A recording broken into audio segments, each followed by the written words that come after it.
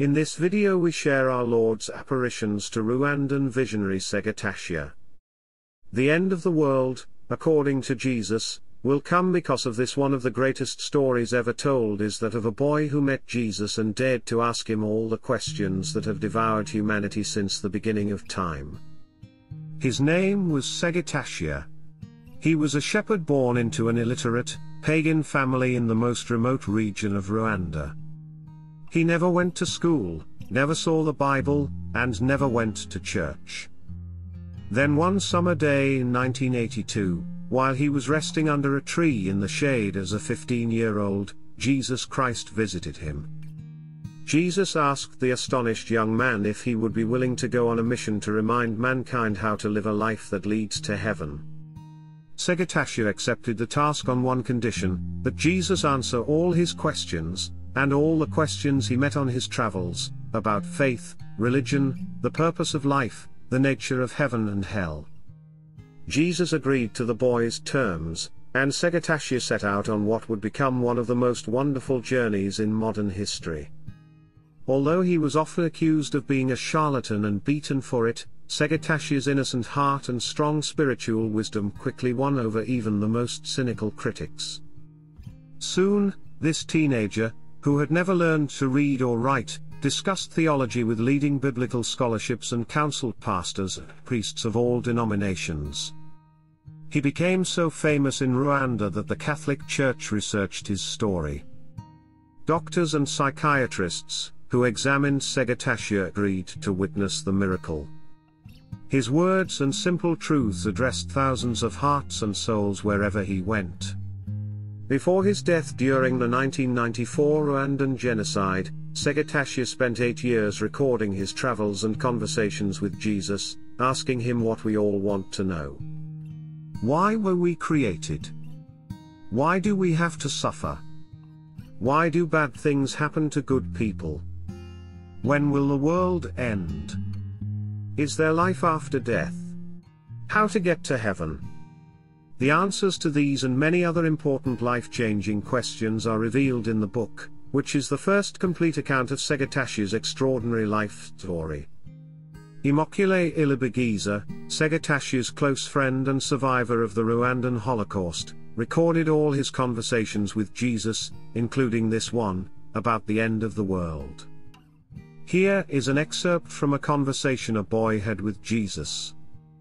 Lord, why will religions be at war with each other when they are doing everything for you? Because in all religions there are too many who claim to believe in God's love, when in fact they do not truly believe. There will be a war because there are too many people who say they love but have no love in their hearts for either God or man. How is it possible that parents and children will go to war when there are such strong bonds of love that bind a parent to a child? There will be a struggle in the family because people will get tired of living in a world where there is so much suffering. People will have enough of the world, and the world will have enough of people. Man's sun will become so great that misery will give birth to misery. Mothers would rather be sterile than bring their children into a world full of pain. Adult men will be so tired of life that they will cry and pray for death to reduce their suffering. All parts of the world will be hit by many earthquakes.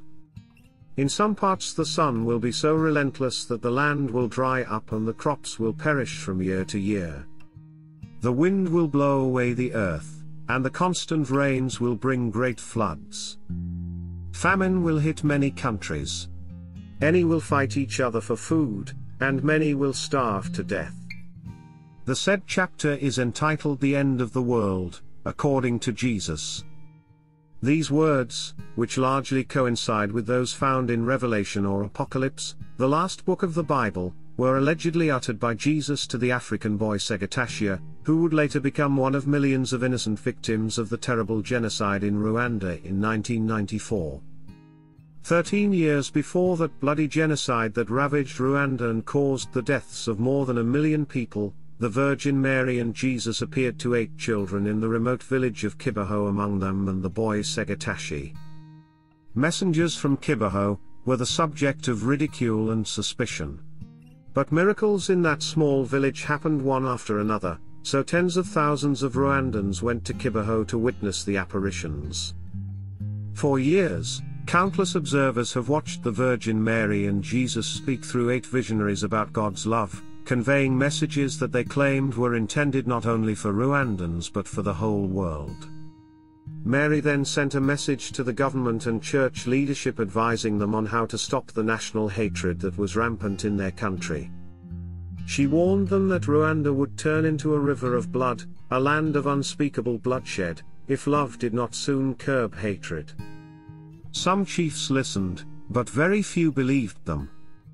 The prophetic and apocalyptic warnings came true tragically during the 100 horrific days of cruel bloodshed and mass murder when more than 1 million people were killed. After genocide and 20 years of thorough research, Kibeho became the first and only place of Marian worship in Africa recognized by the Vatican. There is not much time left to prepare for the Last Judgment. You have to change your lives, recognize sin. Pray and prepare for your own death and for the end of this world. You need to prepare while you still have time. Those who do good will go to heaven. And those who do evil will condemn themselves without hope of possible pardon and deliverance. Don't waste time not doing good and not praying. There is little time left and Jesus is coming, is one of the many acknowledged messages to the children. Thank you for supporting my channel. May God bless you and keep you.